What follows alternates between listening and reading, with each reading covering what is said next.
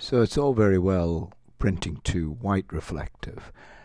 Of course, here in the UK we have a yellow plate on the back, and when we come to use a yellow reflective instead of white and preview, much as it looks great on screen and there doesn't look to be any issues, the actual print looks something like this. So you can see the comparison. The red is okay, the black is okay, but look at the difference between the blues. So this is a problem. And so the way we get around this is we actually go into the side badge and we choose pre-printed. And then when we preview the plate, we've got a space. And what we do with that space is then put a badge into the space. So we print the badge onto a very thin material, 60 microns, and you could do this yourself because it's printed through the OKI, the C650. But what we're going to do is I'm just going to show you how this works. I'm going to print this plate to the OKI onto yellow reflective, and then I'll show you how that looks as we lay it down.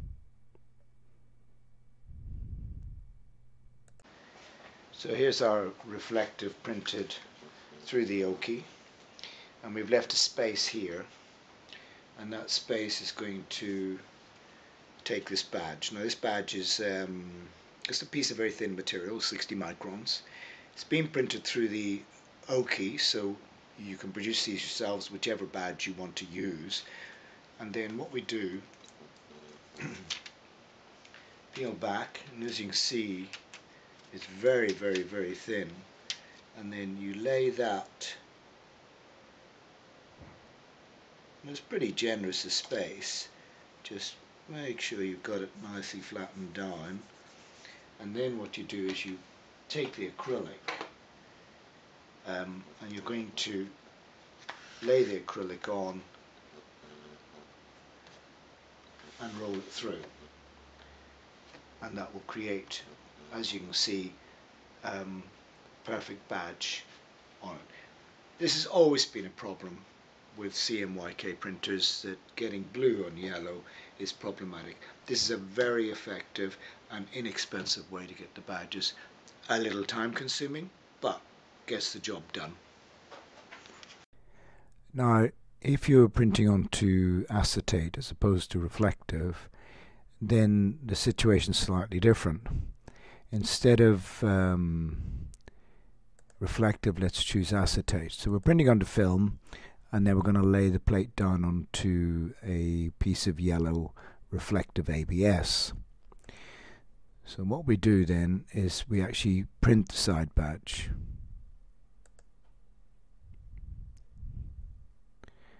Preview, and then we print as before to our OKI. So when you're printing to two-part ABS reflective and acetate, so we've just printed the plate, and you can see that it's actually printed in reverse, and the reason for that is it's going to be laid down onto a piece of ABS reflective. So when this goes down onto the plate, you can see what happens to the badge. Alright, so what we have to do is put a panel behind the badge, just the same as when we did the acrylic, but the badge goes in behind like that, and when we roll the plate through the jig, you can see it's perfect. So with the onto reflective and acrylic, we put the panel, a pre-printed badge, onto the reflective, and we put our acrylic on. And when we are doing it through film, and both work, it's just depending on your choice. You basically put a panel, and again it's the same thin material that printed the badge, but this time it's just an outline, and it fits onto the badge perfectly, and you just lay it down and run it through, and that's how you make one or other, depending upon your choice of materials.